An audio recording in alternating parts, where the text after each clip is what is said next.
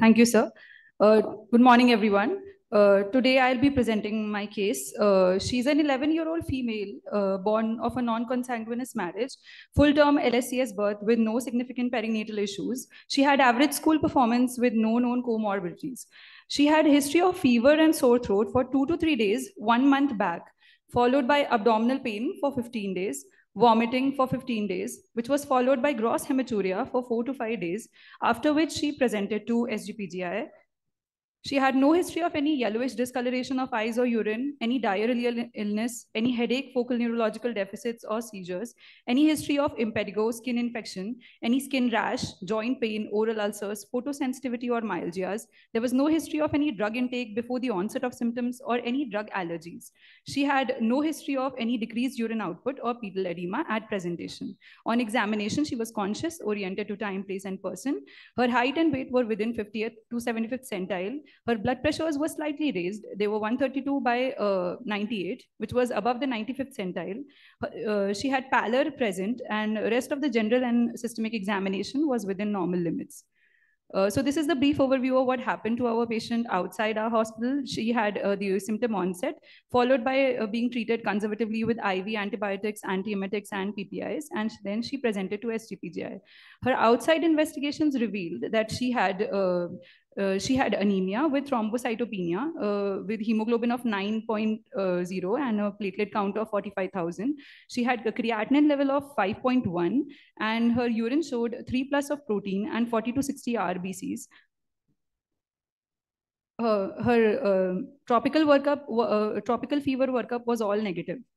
Initial labs in SGPGI revealed that on 14th of March, she had a hemoglobin of 9.6 and platelet of 45,000 with an elevated retic count of 11%, schistocytes of 8% on peripheral blood smear, and an LDH of more than 5,000, pointing to a diagnosis of hemolytic anemia.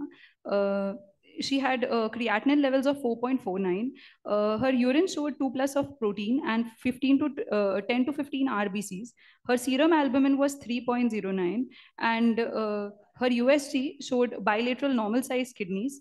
Autoimmune workup revealed that ANA was 1+, fine speckled. C3 was low, which was 47, and C4 was normal, which was 25.4.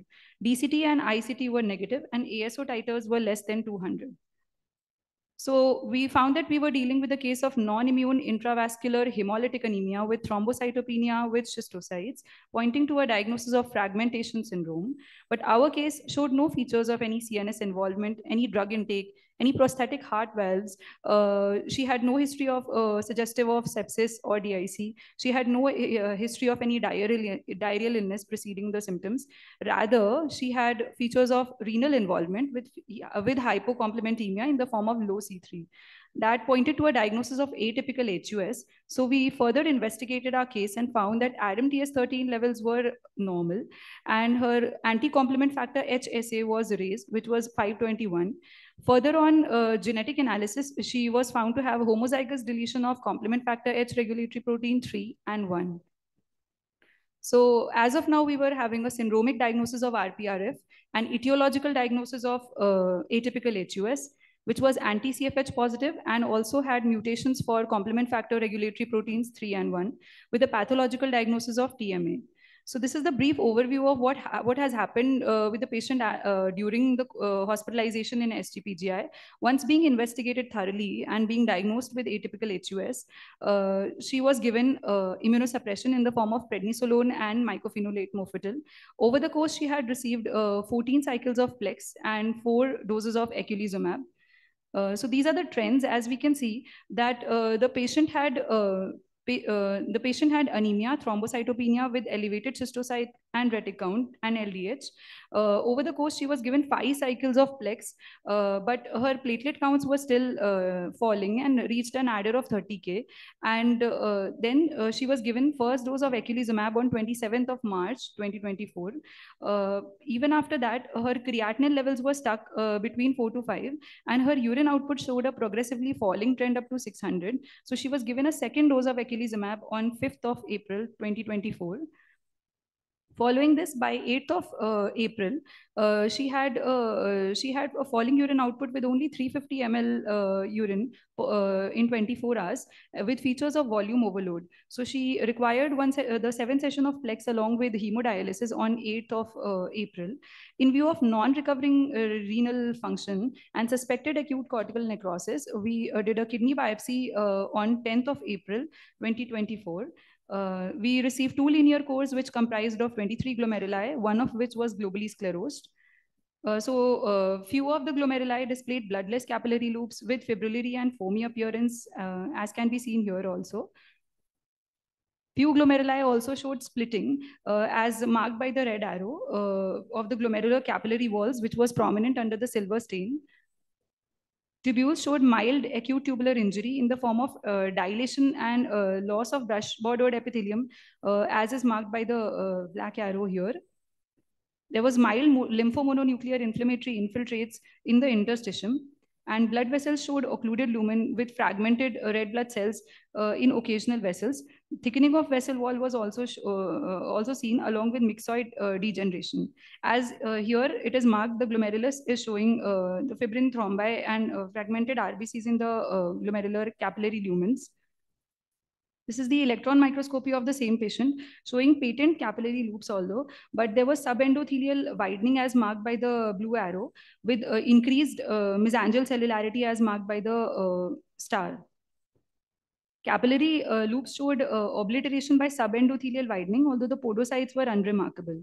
So her immunofluorescence showed no immune deposits for IgG, IgM, IgA, C3, C1q, kappa, or lambda. So her native kidney biopsy was reported as suggestive of thrombotic microangiopathy with no evidence of any cortical necrosis.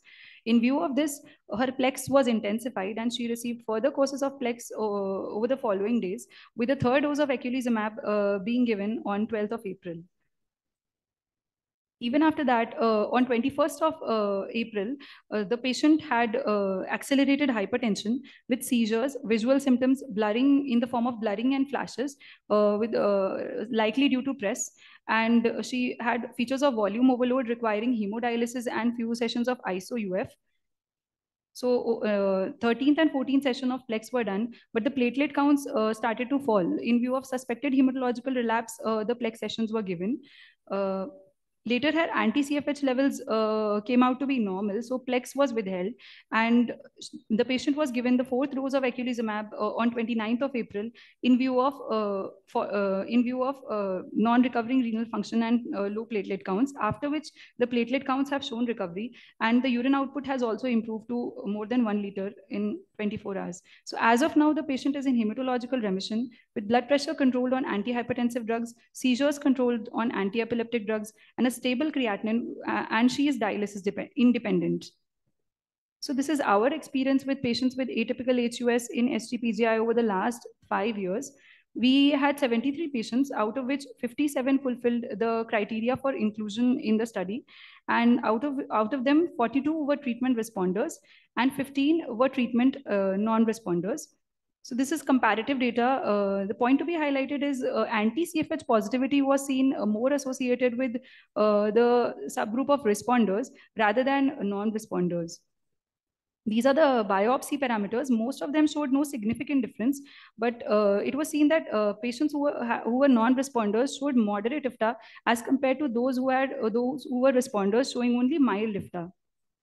This is a survival curve comparison showing that patients who were anti-CFH positive had better dialysis-free renal survival, and patients who were responders also showed better survival. So overall, in our study, we found that the factors predicting poor outcomes in atypical HUS are as follows.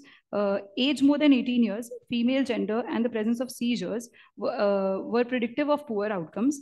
Although anti-CFH positivity was not associated with any significant difference, but it was seen that anti-CFH titers of more than 4,000 had 18 times more risk of having a poor outcome.